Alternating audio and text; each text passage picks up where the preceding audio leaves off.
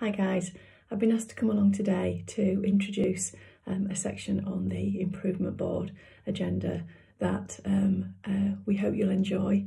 It's about the amazing improvements that are happening at George Eliot, not least those brilliant staff that are driving those improvements.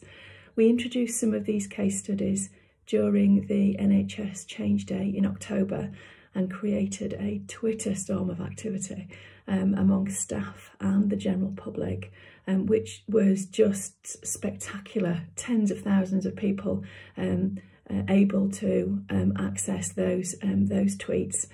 Now, the real drive here is very much about the staff at George Eliot and their persistence, their drive, their resourcefulness in terms of making improvements. What's happened during the crisis is that state has almost become business as usual. They're now improving under their own steam. They've become the masters of their own universe. And in giving them that permission, they are bigger and brighter than ever before.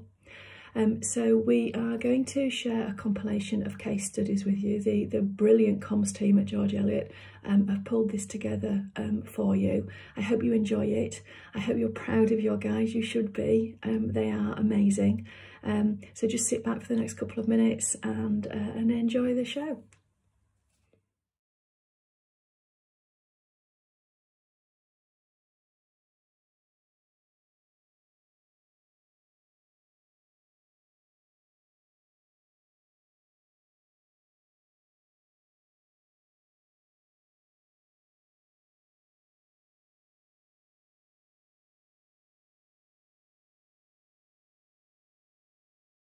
For Fab Change Day, I shared our volunteering improvement story, which was the setting up of a voluntary driver service to deliver medication, equipment, supplies and belongings to patients during the pandemic. Hi, I'm Sharon and I'm the Shared Decision Making Facilitator in George Eliot Hospital. I've written the new Shared Decision Making Toolkit for use throughout the organisation. Shared Decision Making provides a framework which enables junior members of staff with no managerial experience to develop knowledge of leading whilst being supported throughout the processes they encounter.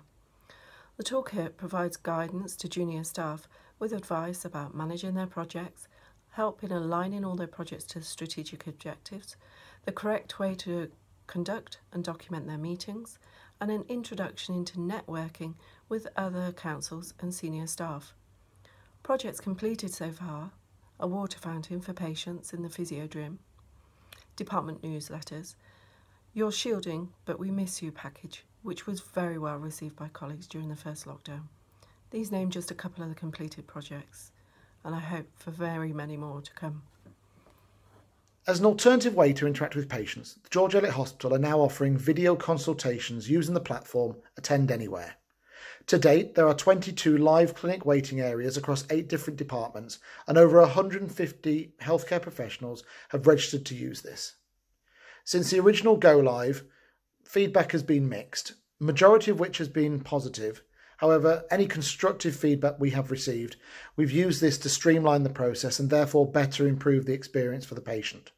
Whilst face-to-face is the preferred option, it has been noted on multiple occasions that this is an excellent alternative. With regards to next steps, we are looking to roll this out further and have currently created an additional 49 video clinic waiting areas that will be tested by key leads across different departments in the Trust. In terms of those involved, everyone is very enthusiastic to ensure that this is a continued success during these challenging times. As a result of the global pandemic, a team approach was taken to dealing with the health, well-being and welfare of George Eliot's staff and its volunteers. A whole range of people from across the Trust came together to develop, facilitate and support and offer to their colleagues at a time of crisis. This included delivering kind donations from approximately 170 benefactors across the Trust on a daily basis for 3 months. This teamwork paved the way forward under Gertie for 9 projects to be born, including staff testing, EAP, engagement, maximising the volunteer offer and allocation of NHS funds. This work is now overseen by a virtual programme board which is held monthly, and project level task and finish groups. It truly is a team effort to support our team.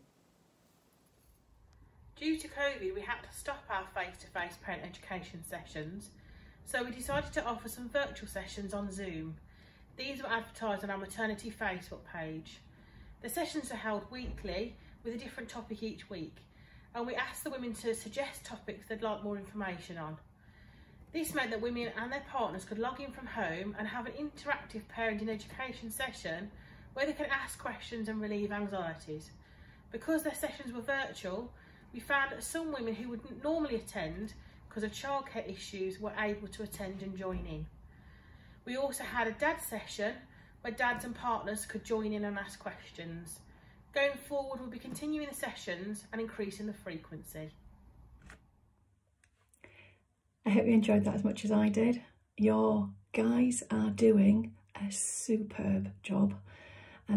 They are giving patients a great experience. They are ensuring that the care they deliver is safe and effective.